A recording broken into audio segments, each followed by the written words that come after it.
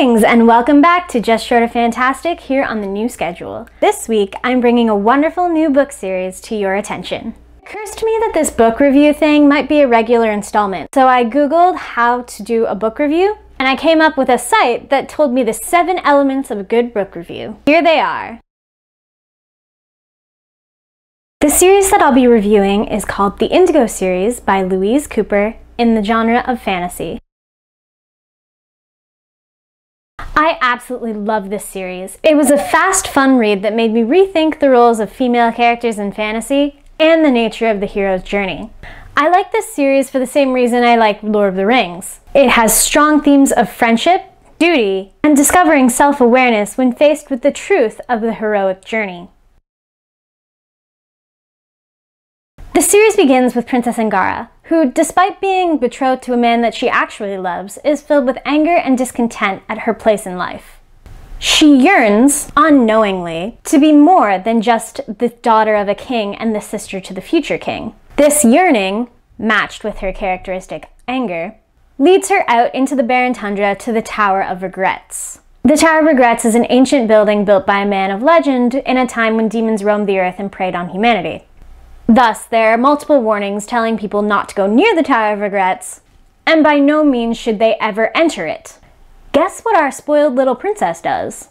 Angara rashly flaunts all these warnings, goes into the tower, unleashes a demonic horde that ravishes her home, and leaves her with a mixed, cursed blessing of immortality until she can travel the earth, track down all the demons, and defeat them to regain her rightful place. Thus begins her journey. There are 8 books in the series, and each book after the first follows Princess Angara, who takes the name Indigo in respect for her mourning, as she travels the earth and faces off against 7 demons. This does seem overly formulaic, but each book introduces a new set of characters that keeps it interesting and fresh.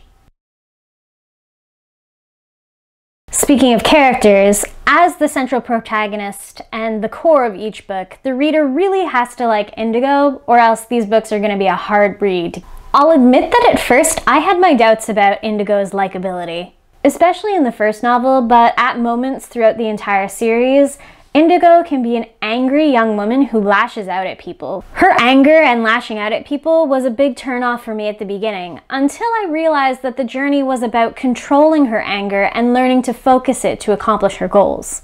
This made it a lot easier to read, and it made her a much more likable character. Which brings us to character development. It was a highly rewarding experience for me to journey with Indigo and watch her grow from a spoiled young princess into a fully independent and self-aware young woman. The more I read, the more I realized that this series is less of an epic quest to save the world and more about one woman's journey of self-discovery. And it is a beautiful and thought-provoking journey. Cooper handles this journey deftly, writing with a very engaging style. I could see the stories unfolding in my mind, and I never got bored. The writing was fast-paced and fun. How is this not a Hollywood series? I could easily see this series being translated to the big screen, and I can guarantee that every installment would pass the Bechdel test. Hollywood, get on this! The series was published in the late 80s and early 90s, and I'm shocked that I never heard of it until now. As a longtime fan of Marion Zimmer Bradley's work in the historical fiction/fantasy genre, I'm beginning to understand that the 80s was a time when women were bringing strong female protagonists to the front of their fantasy stories, no longer relegating them to objects of admiration or dutiful and passive servants in a male-dominated hierarchy. Certainly, Indigo does encounter the patriarchy during her journey. In an interesting twist during the 6th book, she spends time within a matriarchal society, and she discovers that even women are prone to tyranny and violence, which is a powerful message for young women looking to make sense of the world. It's clear that we need a balance of both men and women in positions of authority.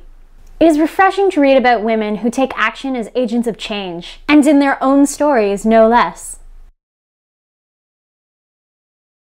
This makes the Indigo series well worth reading.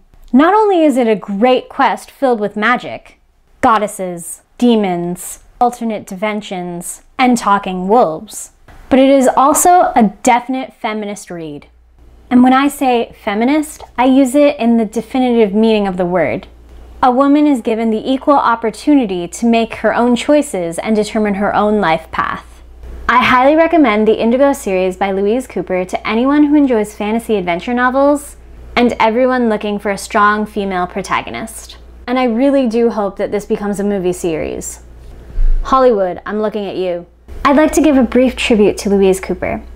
She was born in England in 1952, and she hated school so much that at the age of 15, she persuaded her parents to let her quit. She spent most of her time writing stories, and at the age of 20, she published her first novel.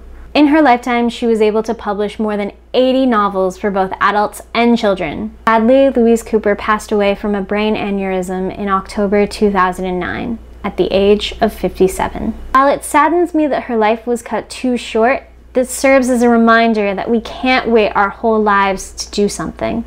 Tomorrow is not guaranteed. So thank you, Louise Cooper, for giving us your stories.